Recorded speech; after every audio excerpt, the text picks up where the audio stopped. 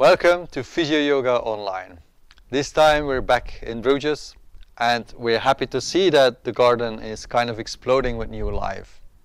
While I was in the hub, I uploaded the videos of the lower leg and the foot to the PhysioYoga subscription channel. So you can have a look there and also on my website to see which are the videos and what subjects I have been covering. This week I want to cover an exercise to help people who have pain on the inside of the knee. Usually with problems of the knee, the inside of the leg is too strong, while the outside of the leg is way too weak. So that is pulling the knee slightly inward and elongating all the tissues that are on the inside of the knee and compressing the ones that are on the outside of the knee. So it's good to strengthen the outside of the leg and open the joint on this side so that the knee becomes more aligned with the ankle and the hip. And there's a very easy, simple exercise that you can do to re-establish this balance in the knee. And it goes as follows.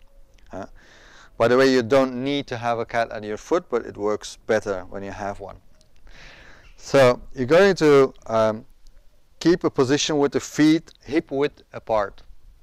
The knees should not be hyperextended. When you have knee pain, it's never a good idea to do that, because it will always exaggerate the imbalance which is there.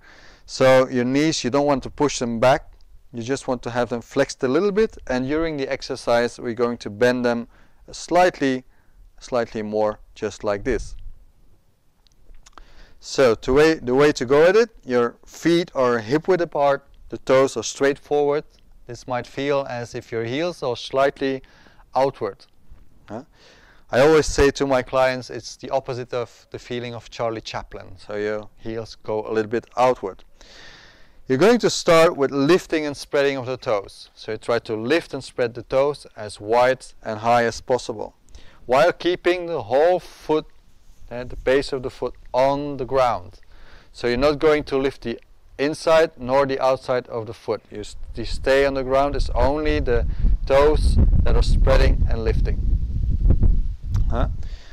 While you do that, you keep the knees slightly bent, and then while you keep the ball of the foot, especially the ball of the foot at the side of the big toe, down on the floor, you're going to push the knees outward.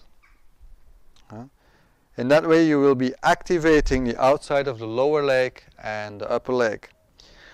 While you do that, you can have a little bit more intense contraction by lifting the little toe as much as possible.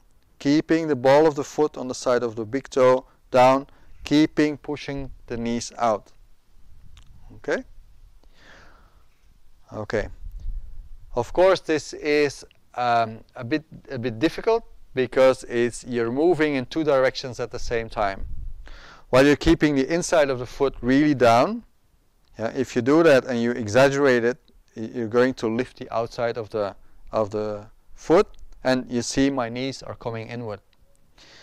So we don't want this to happen. But if I push the knees outwardly and I don't do anything with the feet, the inside of my feet is lifting.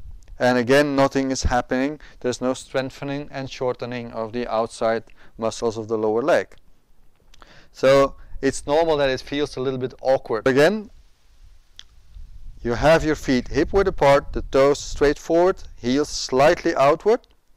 You lift and spread the toes, but you keep the whole sole of the foot as much as possible on the floor, the weight evenly divided on the inside and outside of the feet. You bend the knees just a little bit, and then you push the knees slightly outward. You can even twist the heels a little bit outside also, which will help to engage the muscles on the outside of the hip. And you keep lifting the little toe as much as possible. So you lift all the toes, but you have an accent of contraction in the little toe, while keeping the knees open. It's good to do this exercise quite often, as this will also reprogram your body on a neurological level, so that you learn how to reposition your knees and your ankles in a better way so that you're not hurting the inside of the leg that much. If you're in a lot of pain, there's still other exercises that you can do, and I will add those exercises to the subscription channel in the coming months. If you have any more questions, please ask them. You can do that on the PhysioYoga page, or you can send me an email. Let me know how you're doing, and I hope to see you again next week. Bye.